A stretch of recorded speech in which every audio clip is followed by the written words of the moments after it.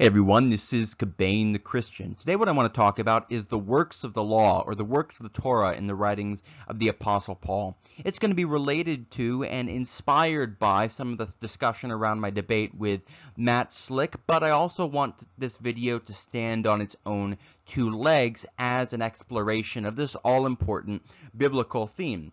Before we get to that, however, I just want to say that if you enjoy these videos and you want to help me continue to produce a high volume of high quality content, I ask you to please consider, if you are in a financially good situation, becoming a monthly patron or YouTube member. You can see in the 3 tiers of YouTube and Patreon, there are different levels of premium content.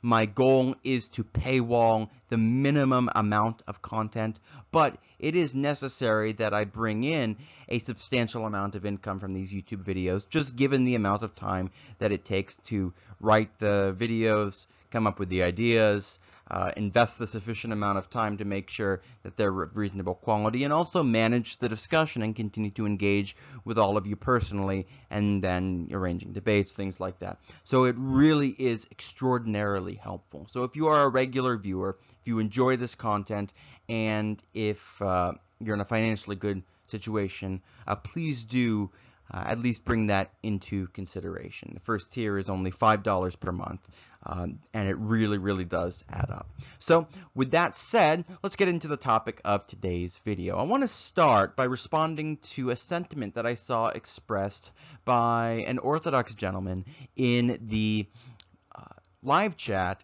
on my debate with Matt Slick. He was very frustrated during the debate that I did not directly engage with what he felt was the fundamental premise differentiating the Orthodox/Catholic teaching on justification and the Protestant Reformed teaching on justification, which he thought was total inability. And he suggested that this was really the foundational difference from which all of the subordinate differences between Protestantism and Orthodoxy on salvation, on justification, come. Now, hopefully in today's video, I'll be able to explain why I didn't take that route. But in short, it's because I don't agree that it is the foundational difference. Both Protestants and Orthodox agree that apart from divine grace, man is not only unable to begin the process of developing a relationship with God, but grace is required every step of the way. Divine grace, that life of the Holy Spirit communicated to us through Christ, is the animating principle of the whole Christian life, from the first inklings of faith on our part down to the resurrection of the body on the final day and beyond. Indeed, divine grace, that life of God, insofar as it is granted freely to creatures as a gift, that's what it means to describe divine grace. Divine grace was necessary not only for goodness after the fall, but for goodness in the life of Adam. God is the only principle of existence. He is the only one who exists in himself, and as such, the only existence that a creature can truly have is an existence that emerges out of participation in the uncreated life of God. And what I think the works of the Torah are fundamentally about are an expression of this central theme, this central insight. By whose works are we justified? And what does it mean to be justified in that light?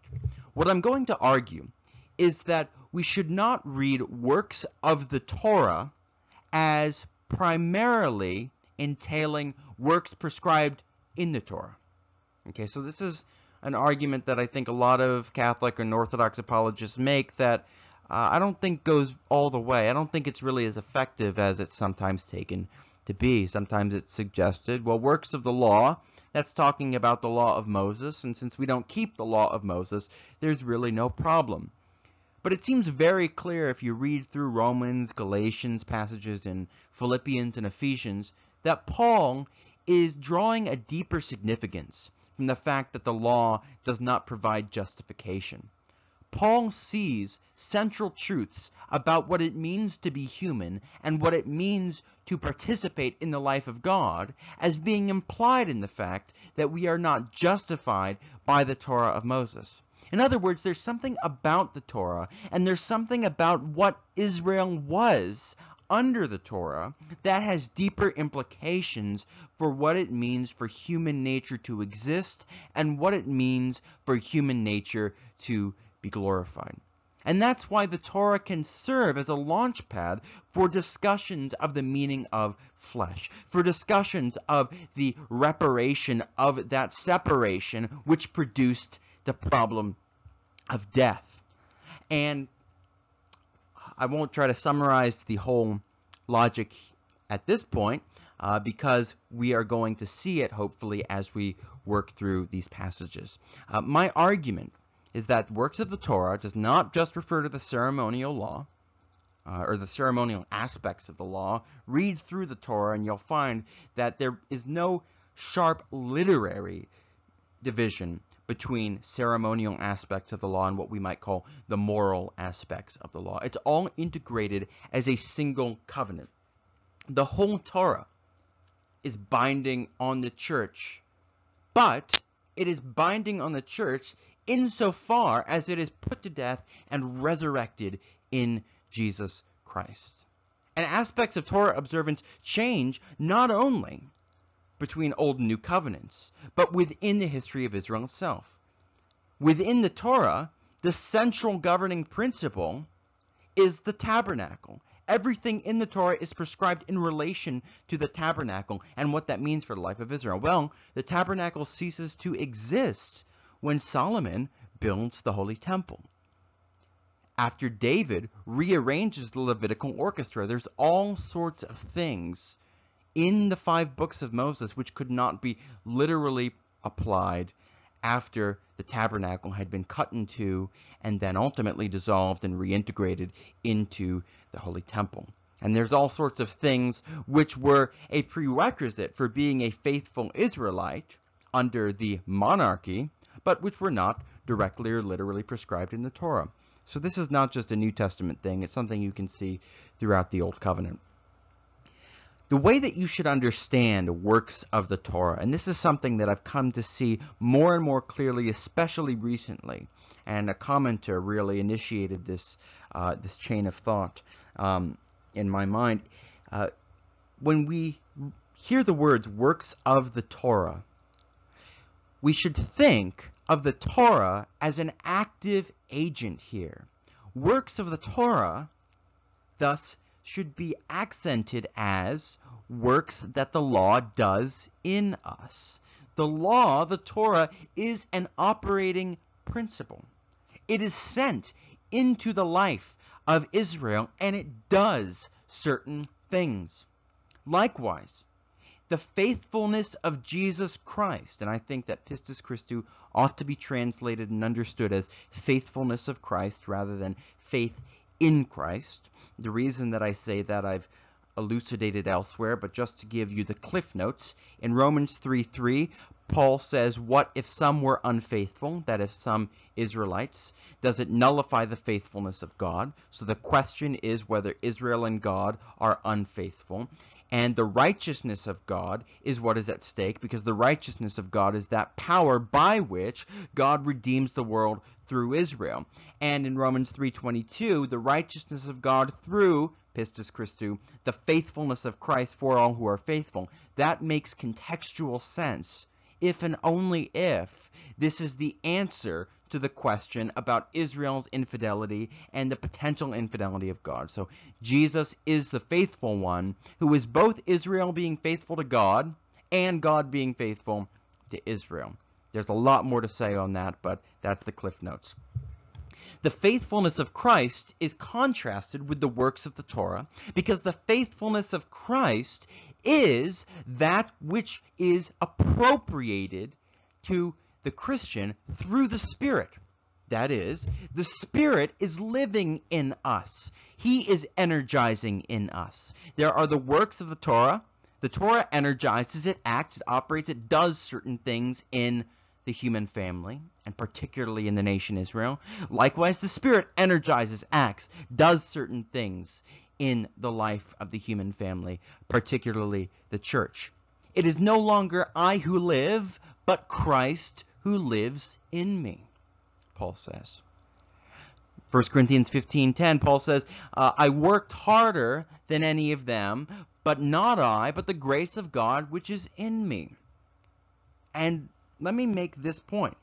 If Paul can say, not I, but the grace of God in me, if he can use those words, not I, and mean it with reference to things that he actually did, and if we're to understand that not I, not in the completely literal sense, as if we were simply taking these words isolated from their broader context, if that's a legitimate interpretation of the biblical text, and it's the only legitimate interpretation, Paul is clearly talking about things that he has done, things that have been accomplished in his life, well then by the same token, we can read texts which say that we are justified not by works in the same light. If Paul can use not, if he can use negations in this way, then he can use them in both contexts. And I'm going to try to argue that he does do exactly that. So the works of the Torah, on the one hand, is the Torah able to give life? Torah is a word which proceeds from the mouth of God in relation to Israel in a particular context. Is it able to give life? Paul says, Romans 7, that which promised life proved to be death to me. Torah brings death. We'll get into why. It brings death because Israel was in the flesh. They had an uncircumcised heart.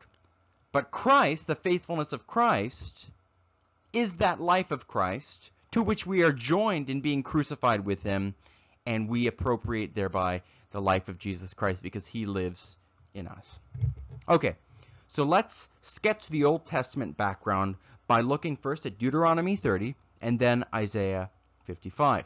Now, Deuteronomy 30 is a crucial text because the Pentateuch begins with the creation of the world, then the creation of man as high priest, ruler, and partner in God's creative work in the world. Man is to bring the world from glory to glory because he is the generations of the heavens and the earth, and the heavens and the earth is that whole cosmic commonwealth which is made in Genesis 1:1. Man is a microcosm.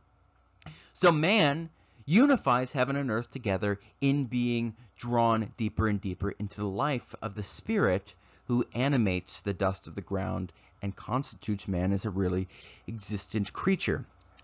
So the destiny of the cosmos turns on man. God plants a garden before his eyes, so as to say, this is how it's done, and he's placed in a much broader context. There are rivers which flow out from Eden, marking out the boundaries of other lands, and Adam is to go out to those other lands, develop, create, beautify these lands as he multiplies in communion with his bride. However, there's the fall, which results in an exile. Adam is cut off from the tree of life. He is driven out of the Garden of Eden, and this exile is what brings about death. So exile and death are very intimately tied together. Death is frequently described in the language of separation. What is what we usually call death? It is the separation of soul and body. In no context does death mean the ceasing of a human being to exist entirely. I don't know why people say, well, how could Christ have died if he's divine? And did God cease to exist? Well, who thinks, other than naturalists, that death entails a cessation of the mind's existence? In any case, that's a tangent. It's the separation of soul and body. Well, exile is the separation of the nation from the land to which they are bound. Exile in Genesis 3, the separation of man from his home, the Garden of Eden in which there is the tree of life. Exile is death. That's the beginning of the Pentateuch. The end of the Pentateuch, Deuteronomy 30. We have a regathering of the nation from exile. Deuteronomy 27 to 28 gives the blessings and curses of the covenant. The blessings are fruitfulness, the life of the nation, the prosperity of the nation. And the curses are exile, loss in warfare, unfruitfulness, barrenness, which is a kind of death. This kind of inert quality is a type of death. So when God brings children and offspring out of a barren womb, this is a kind of resurrection. He's bringing life out of death. As Paul himself says, Romans 4, Abraham's faith is a resurrection faith because God brought life out of his already dead body, which is the literal translation of that phrase. Deuteronomy 30, or Deuteronomy 29, pardon me, then prophetically says, Israel will be unfaithful. Moses already knows how this story is going to end. But it's not really the end. Israel will be unfaithful. Why? Because of their heart. Their heart is uncircumcised. We see in the calling of Moses as a prophet a parable of this. There are two signs that are given to Moses to show that he is a prophet of God. And both of these signs pertain to the ultimate redemption of Israel and the human family. Because a prophet is an archetype of what the nation is supposed to be writ large. Again and again, we are going to see that. Isaiah 6, is touched by the fire of God when the seraph brings him a burning coal, which is ablaze with the glory of God, that atones for his sin. And Isaiah then, throughout the book, will describe the Holy One of Israel. He has become glorified like the seraphim who sang, Holy, Holy, Holy. Therefore Isaiah does the same, the Holy One of Israel. And then throughout the book of Isaiah, we read that Israel in the Messianic age will be brought into that divine fire. And the very language used for the call of Isaiah is used for the redemption and transformation of the nation. Just look at Isaiah 4, for example. In any case, what happens to Moses is a sign of what ought to happen to the whole human family, and more directly to the whole nation. So first, Moses exercises dominion over the serpent. Moses, we're told, had his staff transformed into a serpent, and he fled from it. It's because Pharaoh is the manifestation of that serpent, and Moses has just fled from Pharaoh. But Moses takes the serpent with his hand, and the hand is the instrument of dominion. Remember, God does things with a mighty arm and a mighty hand. Moses' taking of the serpent with his hand signifies his dominion over the serpent, and it turns into his staff. And the staff is the sign, the emblem of his rule and authority. Moses is described in the Pentateuch as a royal figure. Numbers 23-24, the shout of a king is among them. Deuteronomy 33, Moses became king in Jeshurun with the giving of the Torah. Many directions one could go with that. Well, the serpent obviously is related to the story of Genesis 3. The serpent was he who instigated man to bring death into the world. Then you have Moses putting his hand under his cloak, that is, over his heart. Very important. Just imagine it in your mind's eye. Moses puts his hand over his heart, and what happens? His hand becomes all leprous. Leprosy is an emblem and a sign of the decay of the flesh. Read Leviticus chapter 14. Leviticus 14 uses the language and imagery of leprosy in conjunction with the language of the flesh. It is a spot which breaks out on the flesh. In Isaiah 53, when we're told that the servant was stricken for our transgressions, that word stricken specifically has its context originally in the language of biblical leprosy, which is a ritual impurity signifying death. And the servant embodies the life and destiny of Israel, so he takes on the condition of that nation whose whole body is sick from the crown of the head to the sole of the foot, Isaiah chapter 1. That's why the servant is called Israel. Isaiah 49, you are my servant Israel, in whom I will be glorified. Nevertheless, he is the one through whom the nation is regathered. So he both is Israel, and he is the one who gathers in the nation Israel, because he is the one to whom every Israelite is joined and becomes in that joining redeemed. So Moses puts his hand over his heart, and the condition of the heart, that is, it's infected by death, is revealed. And then Moses puts his hand over his heart again, he puts it under his cloak again, and it is healed. God takes away that death which infects the heart. So when we get to Deuteronomy 30, this is happening in the context of everything which has come before. Exile is death. Death has infected the very condition of human nature. The heart is the focal point of the human power of willing. That is where you make your decisions. You just read Proverbs, for example. The heart is described when Solomon is talking about choices. You make a choice one way or the other, and that is done in and through your heart. And so the death which has infected the heart manifests in what we call, in technical theological terms, concupiscence, that disposition of the human will to seek its good in a not good way. The only kind of existence that there really is at bottom is goodness. So sin is not an existent thing itself, it is a corruption on existence. It is a twisting of a truly divine quality. So the human being, having been created in the image of God, is naturally disposed to seek and find joy and realization in the life of God.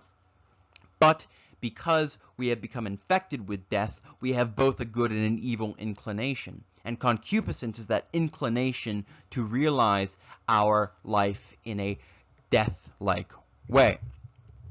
Well, that means in Deuteronomy 29 that Israel is going to be subject to all of the curses of the covenant. That's what Moses says. Your heart is hard. That is the lesson of Israel's time in the wilderness. Your heart is hard, therefore you will be subject to the curse of death and exile. But Deuteronomy 30, it says there will come a day when God will circumcise the heart of Israel so that he will be able to regather them from exile so that they might live.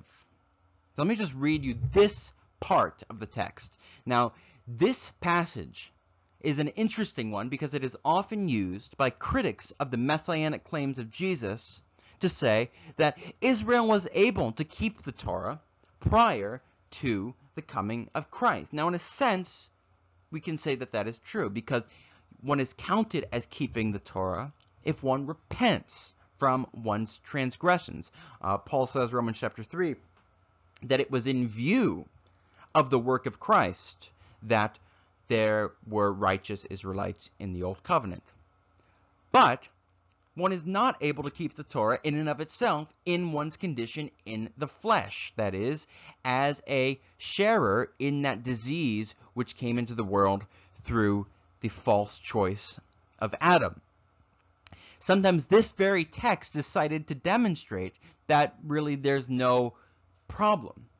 And it's ironic that it is cited this way because it actually is teaching precisely the opposite. When we read the passage which says, who will ascend to heaven and bring it to us, who will go over the sea, the word is very near you, it's in your mouth and in your heart that you can do it. This is a confession which is being made in the prophetically designated future after the heart is circumcised. So let's just start in verse 9. The Lord your God will make you abundantly prosperous in all the work of your hand, in the fruit of your womb, the fruit of your cattle, the fruit of your ground. Remember, be fruitful and multiply is language which is first used in relation to the fruit-bearing trees on the third creation day, and then these plants in which there is seed. So there's seed of the woman. We always need to keep our minds focused on the specific imagery which is utilized. we must never lose sight of the fact that there are idioms and symbols being used, because if we lose sight of that fact, we won't be able to draw out the inner significance of the fact that man and the world are related in this very specific way. It is first used to refer to these plants, and then it is used to refer to fish and birds, and finally it is used to refer to human beings who sum up both the plant and the animal creation. And because man sums up the plant and the animal creation, the life of God, which is a fruitful life, the Father is not alone, but eternally gives birth to the Son, and the Holy Spirit eternally manifests the love which is between Father and Son. The life of God brings fruitfulness into the world, and man is the conduit by which that life is passed to the world. So, God's life coming into the world through the circumcised heart of Israel, remember circumcision is the removal of the flesh, means first the fruit of your womb, multiplication of the human family, then the fruit of your cattle. Cattle means domesticated animals. So blessing then passes to the animal creation. Then the fruit of your ground. Man is made from the ground, and he is never ruptured from his fundamental relationship to the ground. So life passes from man to animals to the whole cosmos. For the Lord will again take delight in prospering you, as he took delight in your fathers, when you obey the voice of the Lord your God, to keep his commandments and his statutes that are written in this book of the Torah, when you turn to the Lord your God with all your heart and all your soul. Notice the language of the heart here. Read Deuteronomy 31-6, which describes the circumcision of the heart. And then we have a celebration, a praise of God in view of what has happened in this prophetic future. God circumcises the heart of Israel. He changes the disposition of their will so that they seek the good rather than being disposed to do that which would bring them curse and death. And this is the words of that confession. For this commandment that I command you today is not too hard for you, neither is it far off. It is not in heaven that you should say, who will ascend to heaven for us and bring it to us, that we may hear it and do it. Now, this is one of the signs that this is not, in fact, talking about the ability that Israel has under the Old Covenant, because that is exactly what they say when God descends on Mount Sinai. This is one of the points Paul makes in Galatians. The Torah was given through a mediator, that is, Moses. Israel recoiled. They were terrified. This is one of the signs of the fall, because look at what happens, Genesis 3. Adam and Eve, when God comes in his glory, in the spirit of the day, not the cool of the day, he is coming in the glory of the Lord. He is like a blazing oven. Adam and Eve are naked, and they flee when they hear the sound. Likewise, Israel is spiritually naked, and they recoil.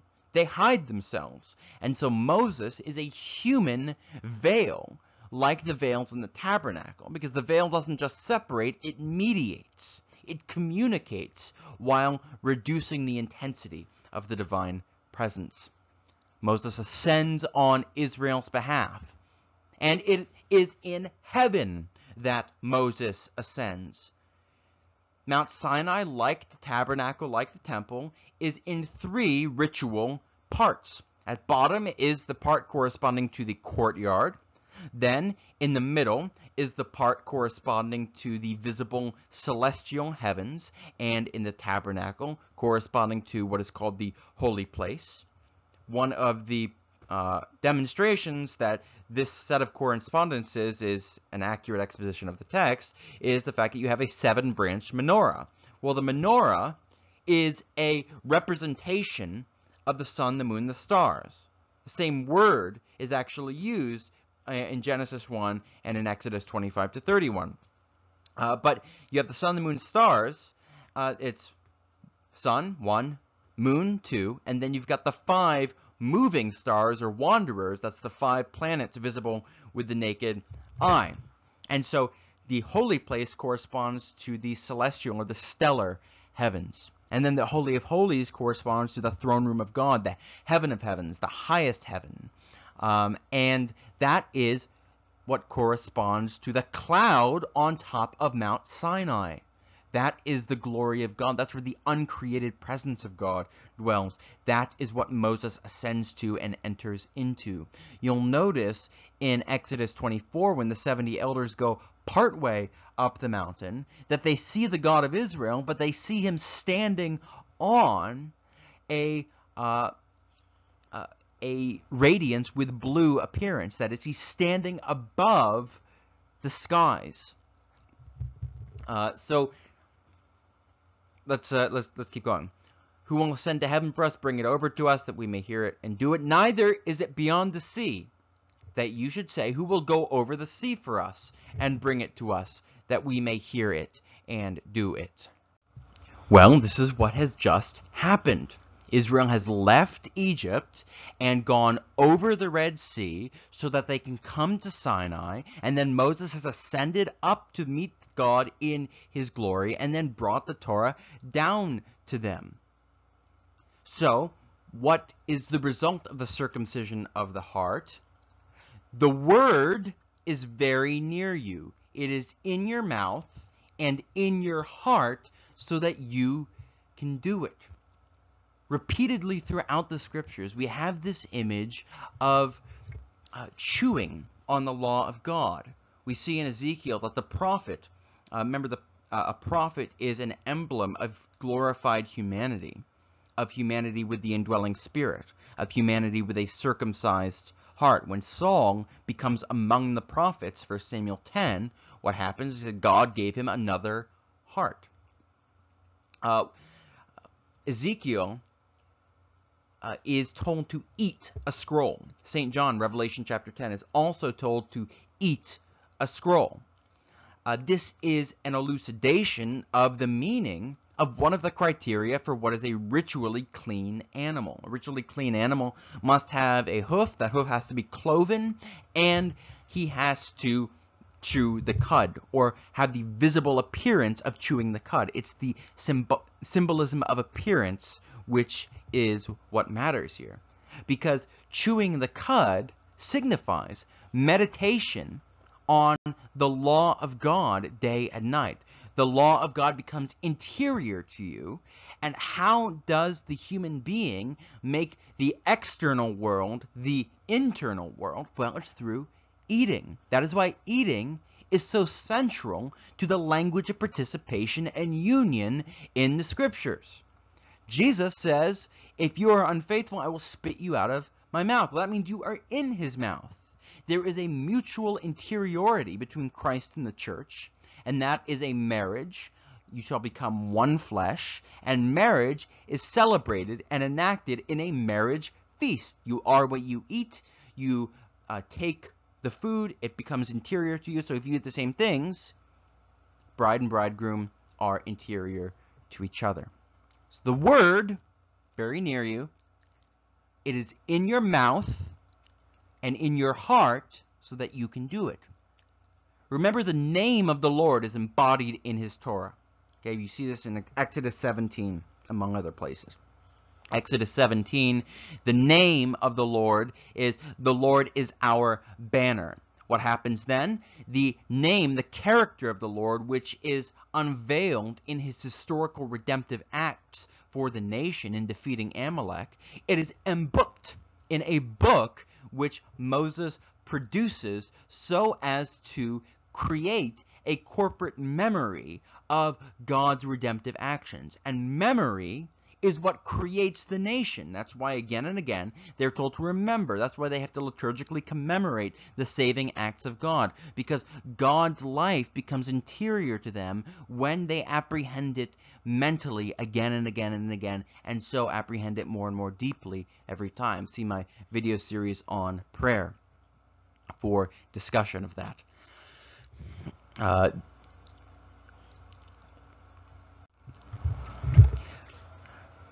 Well, because the name of the Lord is embodied in his word, in his Torah, the dwelling of the word of God, the Torah of God, in the mouth is that which enables a person to call upon the name of the Lord. And this language, this phrase, call upon the name of the Lord, can mean, in the very same form that it's presented, proclaim the name of the Lord. So to call upon the name of the Lord, which is something that occurs in a liturgical context. Genesis chapter 12, Abraham builds an altar and calls upon the name of the Lord. Zephaniah chapter 3, the nation's lip is purified and they worship God. That's a liturgical, formal kind of word. They worship God with a pure lip and call upon the name of the Lord. The word of God dwells in the mouth. It enables a person to call on the name of the Lord. And because union occurs through conversation, through dialogue, that's what communion is all about. We talked about that yesterday. Calling upon the name of the Lord and God's answering, well, that is the essence of what it means to be brought into intimacy with God. And because calling on the name of the Lord is, by the very same token, proclaiming the name of the Lord, that is the way in which Israel becomes the light of the world. There's so many dimensions to this. It's really that's why, we just keep going and going and going. I imagine this is going to be actually a couple videos. It is in your mouth and in your heart that you can do it. What does Jesus say? Out of the abundance of the heart, the mouth speaks. By your words you will be justified. By your words you will be condemned. So justification takes place through the circumcision of the heart.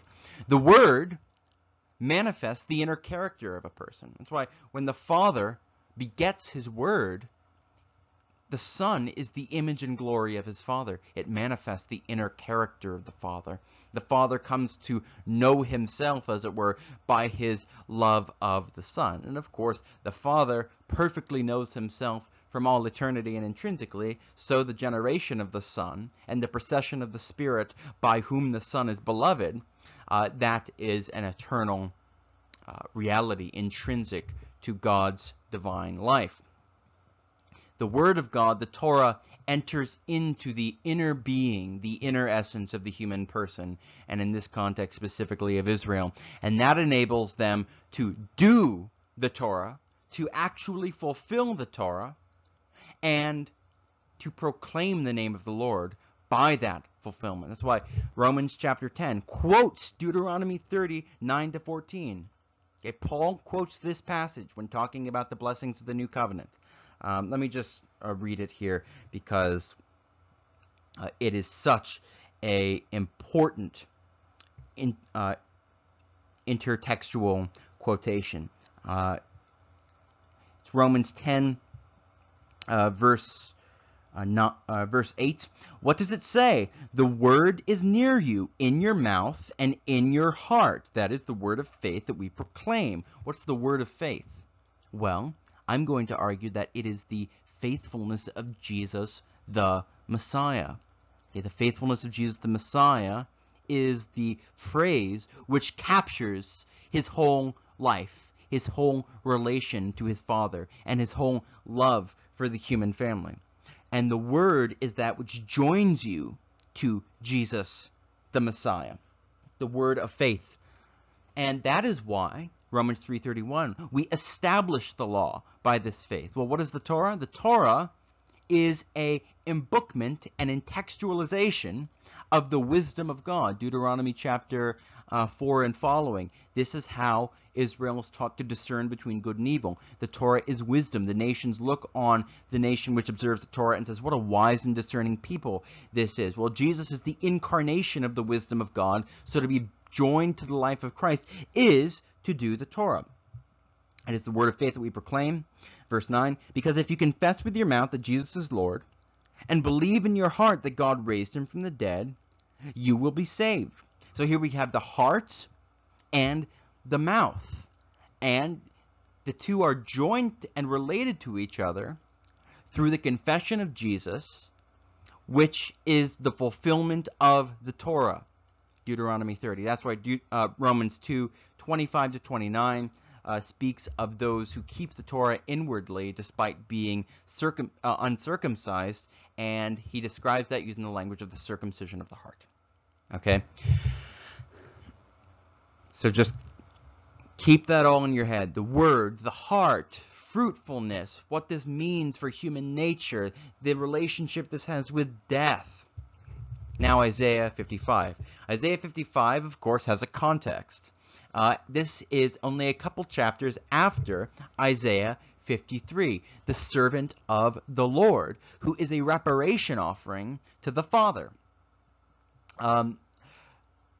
And this takes place to fulfill the covenant promises that God has made to Israel and through Israel for the world. I have got a video on Isaiah 40 to 55, but in short, my argument is this. Isaiah 41 to 43 describes the experience of Judah during Sennacherib's invasion of the northern and the southern kingdoms, and it describes God's redemptive act on their behalf, narrated in Isaiah 36 and following, and it describes Israel's subsequent infidelity, even in view of God's redemptive act. That's why Isaiah 43 ends with a prophecy that the temple will be destroyed. Well, this is a prophecy. It doesn't make sense if it is being written in the context of the Babylonian exile.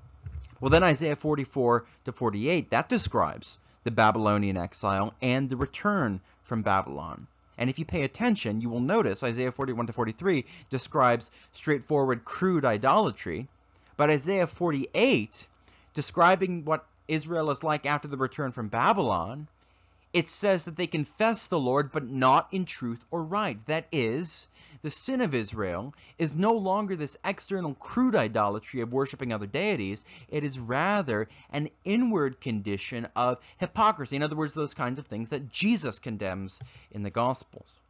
And then Isaiah 49 to 54 describes the faithfulness of the servant of the Lord. The servant of the Lord who brings Jacob back to God and also is a light to the nations. So he brings Israel back to God. So he has a relationship with Israel. He's Israel's redeemer. But also he is called Israel because he carries the destiny of the nation on his shoulders. Just like David carried the destiny of the nation on his shoulders. When there are rebels against King David, they say, we have no inheritance in David. No share in the son of Jesse. You inherit the land in David. David's life recapitulates the life of Israel writ large. Covenant promises made to the children of Abraham in the book of Genesis are rearticulated as promises to King David in 2 Samuel chapter 7.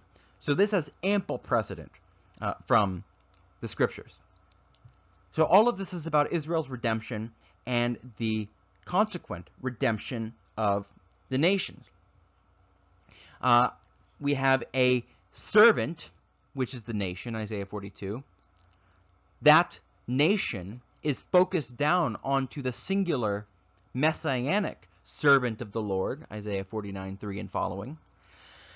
And then the servant of the Lord, Jesus, shall see his seed, Isaiah 53 verse 10. What kind of seed is it talking about? It's not actually that hard to figure out, and it's not talking about literal children. The context makes it clear. What is the language of childbirth about here in Isaiah? Well, Zion, daughter Zion, the city of God, clearly we're not talking about literal, straightforward language here, is barren. That is what it's about. Barrenness is a way of talking about Israel's corporate destiny. The blessings of the covenant is their fruitfulness, their multiplication as a nation. And the servant of the Lord, Isaiah 53, marries daughter Zion. So Isaiah chapter 50 says that despite his faithfulness, they spit on the servant. This is what happens if a kinsman redeemer who is fulfilling the institution of levirate marriage fails to do his duty by his dead brother's wife. He is meant to raise up seed for his dead brother if he had no children, because there is a family inheritance which has to be transmitted under the system. Well, if he refuses to do that, she is to ritually spit in his face. This is what happens, Isaiah 50, to the servant of the Lord, even though he is doing his duty. He's called a redeemer. This is language for the husband in the levirate system, the kinsman redeemer, or the kinsman avenger. It's two sides of the same coin. So the servant marries Zion and then sees his seed. Well, then, who are those seed? It is people who are created after the image of the servant. Isaiah 54 verse 17. This is the heritage of the servants of the Lord, and their justification from me. Note the language of justification. I'll have to double check if the Hebrew text is the same as the earlier righteousness language there, but I believe that it is. Their justification, or their righteousness from me, declares the Lord. Just looked at it, is the language of righteousness. Servants is used in the plural here, so as to express the relation between the single messianic servant of the Lord and the redeemed nation. Well, how does this unfold? Just notice that the servant has been called the bridegroom. He's been called the kinsman redeemer. And what are we told in 54 verse 5? Your maker is your husband. The Lord of hosts is his name. The Holy One of Israel is your redeemer. The God of the whole earth is he called. Israel has to enlarge their tent. Verse 2 and following. They have to lengthen your cords, strengthen your stakes. You will spread abroad to the right, to the left. Your seed will possess the nations and will people the desolate cities. So whereas Zion was once barren, now the nation multiplies so that they expand to cover the whole earth. That's why Paul in Romans chapter 4 calls Abraham the heir of the world. We inherit the whole earth with the Messiah. We are joined to the people of Abraham by being adopted into that family in union with Jesus Christ. The servant is the husband, he's the redeemer, and yet God is the husband, he's the redeemer. The servant, Isaiah 52:13, is high and lifted up and exalted. Well, that phrase high and lifted up is only used twice elsewhere in Isaiah, and indeed the whole Bible, and it in those two texts refers to the God of Israel. I saw the Lord sitting on his throne, high and lifted up, Isaiah chapter 6. So there's a lot of evidence here that the messianic servant is divine. And we see in 55 verse 3, this is about the Messiah. The Messiah is the son of David. What does Isaiah say about the nation who has just been reborn after the image of the servant? I will make with you an everlasting covenant, my steadfast, sure love for David. Behold, I made him a witness to the peoples, the leader and commander for the peoples. Behold, you shall call a nation that you do not know, a nation that you did not know shall run to you, because of the Lord your God, the Holy One of Israel, for he has glorified you. So this is Israel's becoming a light of the world through the messianic servant, Jesus the Messiah. And because the whole nation is reborn after the image of the servant, and the servant is the son of David, well, the covenant with David holds true for the entire nation. What is this all about? This is about fruitfulness, seed, marriage, fruitfulness. They were once barren. They were once desolate. They were once, in other words, dying. They were dying as a nation. You don't have children, it dies out. It's not a political statement, so no tangents on that in the comments. They were dying as a nation. Well, now, the servant, he made his grave with the wicked. He entered into the exile of death and has come back from the dead. So, Isaiah 55, verses 10 to 11. For as the rain and the snow come down from heaven, and do not return there, but water the earth, making it bring forth and sprout, giving seed to the sower, and bread to the eater, so shall my word be that which goes out from my mouth. It's the same, by the way, this is the same word as in Deuteronomy 30 for word. Same word for word. Word that goes out from my mouth, it shall not return to me empty, but it shall accomplish that which I purpose, and shall succeed in the thing for which I sent it. Well, John actually uses a lot of this language from Isaiah, because the word which comes from the mouth of God and gives a new birth to all creation, that's the Logos. It's Jesus the Messiah, the Word of God. He is the one who brings new birth And we see the language here in Isaiah 55, the word shall accomplish that for which I purpose. Well, what does Jesus always talk about in the Gospel of John? My food is to do the will of my Father.